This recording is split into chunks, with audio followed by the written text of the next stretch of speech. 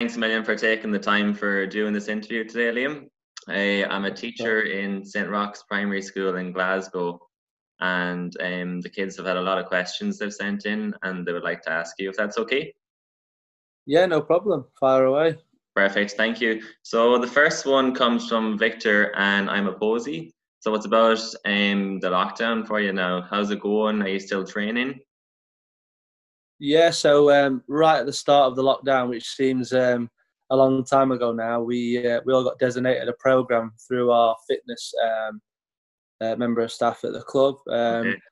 So all the lads have it's a general program, but you can tweak it to your specific needs. So if you're a defender, you might work on something different to a striker, and so on. Yeah. So I was quite lucky. Probably 2 months before the virus came along, I kitted my garage out with some gym equipment. So Oh, nice. I've been one of the fortunate ones to be able to get hold of some equipment in the beginning. Obviously, I think there was a mad rush on the internet to get the weights and things. Yeah. I was one of those. Yeah, so I think everything's starting to get back to normal now. But I was crack on with that and just trying to mix it up really in terms of the things that I do. So maybe some upper body sessions. Luckily, the weather's been nice for the majority. So circuits out in the garden, going on a road run, on a bike ride with my son and things. So just trying to mix it up, trying to keep it fresh, something different every day. I've had a dabble into like yoga and things, just nice, yeah. just things that I don't normally get time to do, and just trying new things out really. So it's been all right. Nothing obviously compares to the day-to-day stuff, being around the lads, the five-a-sides and getting the balls out. So looking forward to getting back to the normality really, like everyone is. Hopefully it'll be soon. Hopefully, mate. Yeah. Yeah, perfect. The next question was quite popular. So this is from Jay, Lena, Sarah, William, Lyle, and Leo, and they want to know when you started playing football. Yeah, so my earliest memories probably around 4 and 5, just in the garden and things with my dad.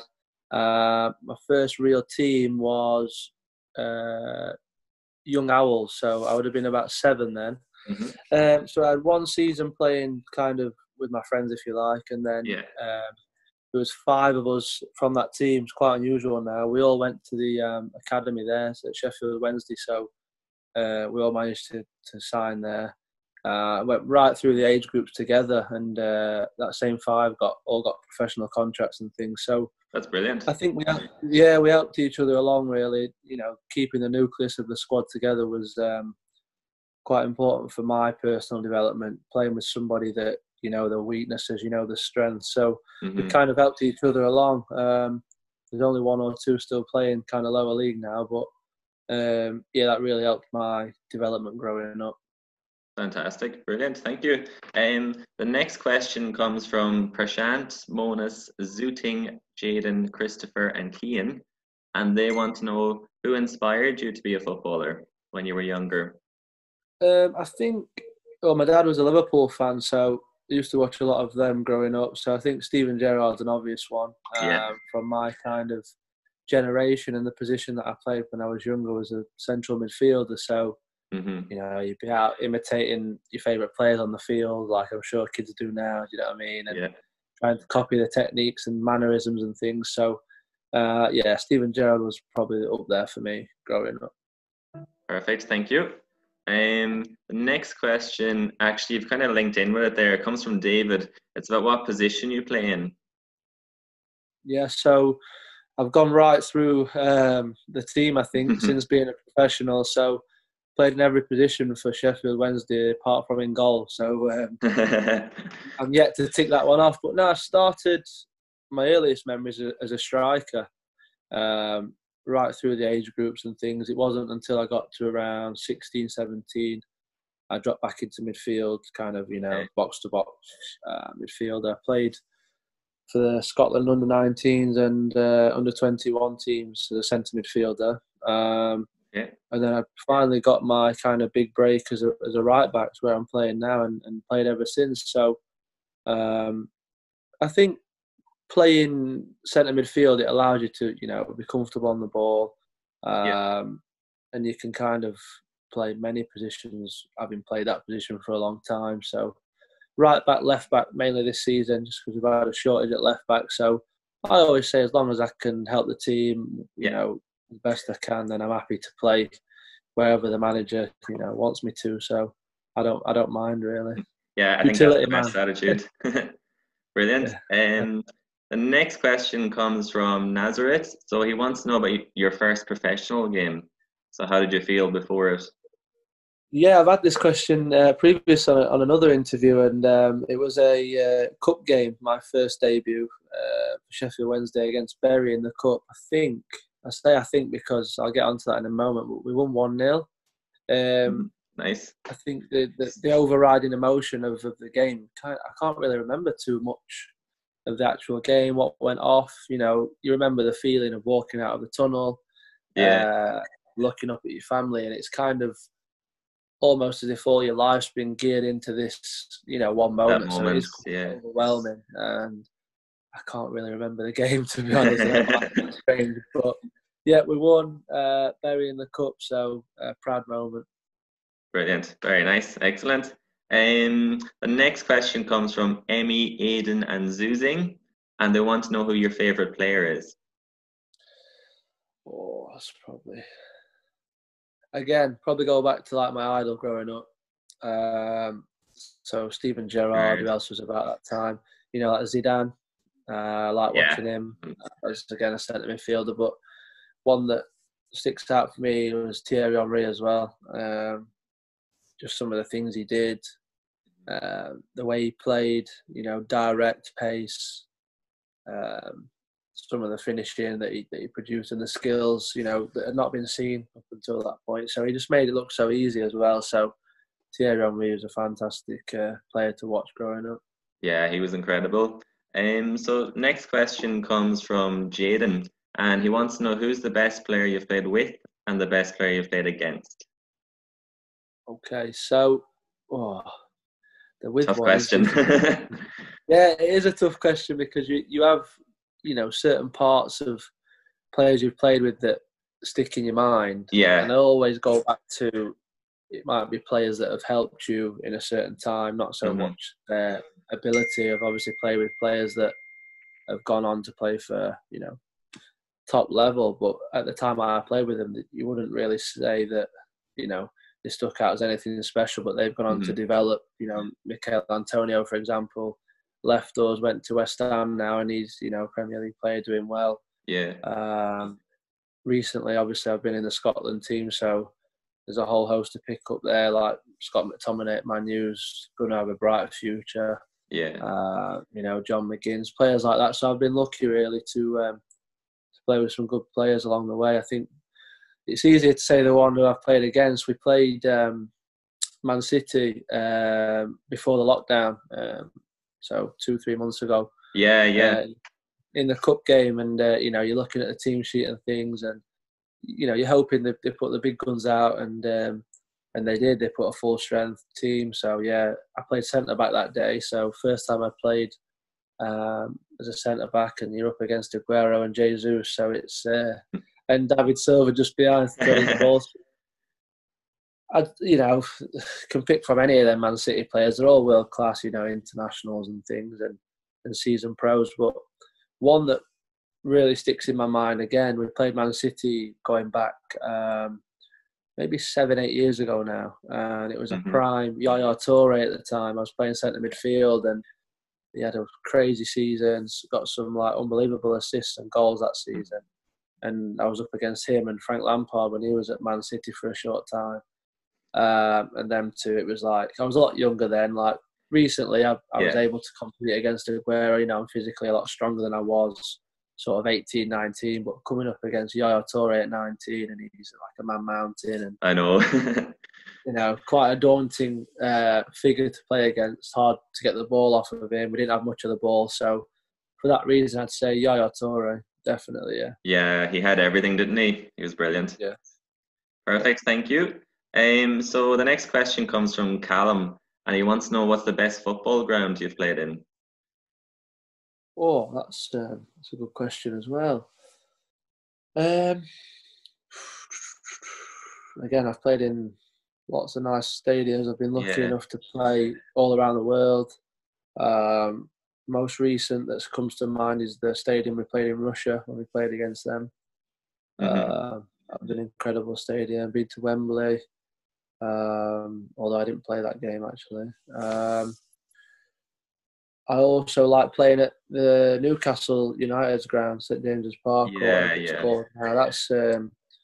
That's a nice atmosphere, and the away fans are right at the top, and I think that sticks in my mind because we've had some good results there in the recent past. Hmm. So you always remember grounds that you've done well at, as opposed Yeah. to the ones that like an Etihad or things that are difficult. Hmm. Also, a recent one last year, we played Chelsea in the FA Cup, and that was the first time I'd been to Stamford Bridge. So that was a nice one as well. Next one comes from Dermot. So he wants to know if you could choose any other club to play for, who would it be? Oh, that's a good question. It might get me in trouble for answering that one. Obviously, growing up a Sheffield Wednesday fan, I think you know, kind of playing for the first team of things was a dream come true. Yeah. And I think as you get older and as you grow, your goals and things change, and you Hmm. know you set yourself different targets. So to play a certain amount of games, maybe Yeah. to captain the team. And things like that. So I think in terms of club, I'm happy where I am, where I've been the whole of my career, really. But it's just hitting them next kind of level. I was lucky enough to captain the team this season, um, and just progressing to be that kind of. Your career goes so fast, and being that kind of experienced player now, and taking on a slightly different role in terms of looking after the young lads that are coming through, and anyone who's new to training, maybe an under 18 player, or and kind of taking on a different role within the team, something Yeah. that's important to me. So yeah, Brilliant. yeah. Perfect. The next question comes from Holly. So what's been the best moment in your career so far? Again, these are all tough questions because for different reasons. I mean, we've touched on my debut there Yeah. earlier on in the interview, so that's something that sticks in my mind. I don't get many, but my first goal, my debut goal, I'm used to keeping him out the other end. But yeah, that was special. We also got promotion that season, so I'm lucky enough to have a promotion on my CV. Recent times, Scotland debut, obviously, and Hmm. representing my heritage. So a number of things that I can't really, and other things as well that people might not think about, like walking out with my son as a mascot. Yeah, yeah. These are kind of the other side of it that people might not appreciate. But he's at an age now. Luckily, he's 5, nearly 6, where he's starting anyway to understand and kind of grasp the magnitude of Hmm. what his dad's doing, which it makes me proud for him to see me. Hopefully, I've got a few more years left in the game just yet. Oh, you So definitely do. yeah, so it's proud, for my family and especially my son to walk out with me, and that's a special moment. Very nice, very good. Excellent. So the next question comes from Aidan, Yaya, Ela, and John. So they want to know what's the best part of being a professional footballer? I think the best part for me is doing something that you love, Yeah. um, day in day out, and just having the opportunity to play football for a job. It's the best thing. It's a lot of young girl and boys' dream to grow up and do, and it takes a lot of sacrifice along the way, and I think that's what Hmm. makes it that bit sweeter when you can finally make it. And I think a lot of players these days think they might have made it before they have, and a lot of money gets thrown at younger players at bigger clubs. And Hmm. for me, that's when the hard work kind of starts. When you first sign that pro contract, that's the time to knuckle down and gain that experience. I had to go out on loan, and other players follow different paths and things, and you just got to do what's right for you. And yeah, I think just having the privilege of playing football for a job, it's the best thing in the world. Brilliant. Thank you. Thanks. The next question is kind of the opposite. It comes from Isla. So what's the hardest part of being a professional footballer? The hardest part for me is, dealing with injuries and things. So Yeah. I've been quite lucky really throughout my career, touch wood. I've not had anything sort of major. But I've had, setbacks 2-3 months at a time, and it's seeing your teammates going out to training, and you're in the physio room stuck indoors, so it can be frustrating. So it's more like your mentality and things, and getting in a bit earlier, doing the work, staying a bit later, putting in the extra hours for when you do come back. And as much as you experience the lows, you have to go through them to appreciate the highs. So that's what you've got to try and stick in your mind in anything in life, really. So yeah, I've been there myself. It's not easy, but yeah. I've started yoga as well, so apparently that helps with Hopefully, avoiding injuries, same as you. yeah, that's it. That's the plan anyway. So we'll see when I get back. The next question comes from Anton and Julia. So they want to know what it feels like to play for Scotland. Yeah, very proud moment for me and my family. It was my heritage comes from my mum's mum, so she was born there. So my nan, Jean, who sadly passed away, but she never got a chance to really see me play. But sorry to hear that. When I made my debut, it was fantastic. My mum and dad and things, and my wife and my kids was in the stand, and she took a little picture of my nan there, so she was in the stadium. Oh, that's lovely. So, yeah, just a nice touch, really. But yeah, I think having played younger age groups and things, and then having the long kind of layoff, I never really thought my time had come again, really. So thankful to Alec McLeish, really, who gave me that chance, and obviously Steve Clark's coming now, and got some really talented lads coming through, and it's an exciting time. And I think, looking forward, we've obviously had to postpone the Israel game there for the Nations League, but I've got a real chance as ever to kind of qualify for a major tournament, and having only made five caps, I want to try and get as many as possible in the future. So can't wait to get back. Brilliant, great. The next question comes from Melissa. So you kind of touched on this a little bit earlier. It's kind of like your future ambitions and your goals in football. Yeah. So I think so taking on that new role within the team, being more of an aid as well, and so others can learn from the way I am around the place and on the pitch as well, trying to give my experience to the lads coming through, but also setting up something for when I'm finished. So got a little coaching school and things that I'm just working on just now, so hopefully look to take that and take that on to good things. But yeah, in terms of football, again, go as far as we can with the national team, and just try and reach the next landmark, the next goal that I set myself, really. Brilliant, fantastic, thank you. So you did mention there you've set up the Palmer School of Excellence. So I've seen some great videos, great challenges on that. So Harry wants to know about chipping the ball, one of the skills he wants to learn. Have you any tips for him?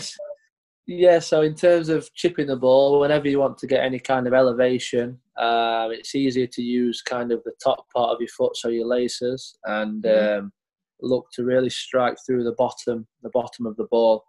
And a trick as well that can help you get height is if you lean back as you're striking it, you'll be able to generate some more height. But if you are shooting, it might be best to keep your head over the ball so you don't hit it over the crossbar. But in terms of chipping, there's that technique, or you can do more of a scoop. So just when you're learning and starting out, kind of a basic level, just to put your foot underneath the ball and just lift your knee upwards, so up towards your chest, and that'll be the scooping motion. So if you can try that, and then once you get more confident, it's just building through different levels of difficulty and things.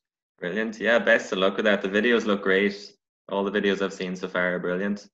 Yeah, it's just, something really that was born through the lockdown in terms of getting the kids and well, I've had some adults, parents as well joining in, so that's been Yeah. fun to watch. But just out in the garden, staying active, um, like I say, the drills, some of them are quite simple, some are a bit more complex, so Hmm. it's nice to give something back, really. Yeah. Brilliant.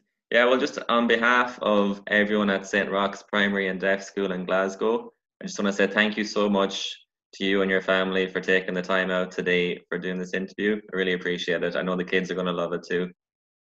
Yeah, no worries. Some great questions there, and I hope I managed to answer them as best as I can. And Yeah, no, they're brilliant. Thank you so much. yeah, just a little message for everyone to stay safe and stay positive as they can, and hopefully normal life will resume shortly. So thank you very much for having me. Hopefully, brilliant. Thanks very much. Thank you, Liam. Yeah, thank you. Thank Take you. care.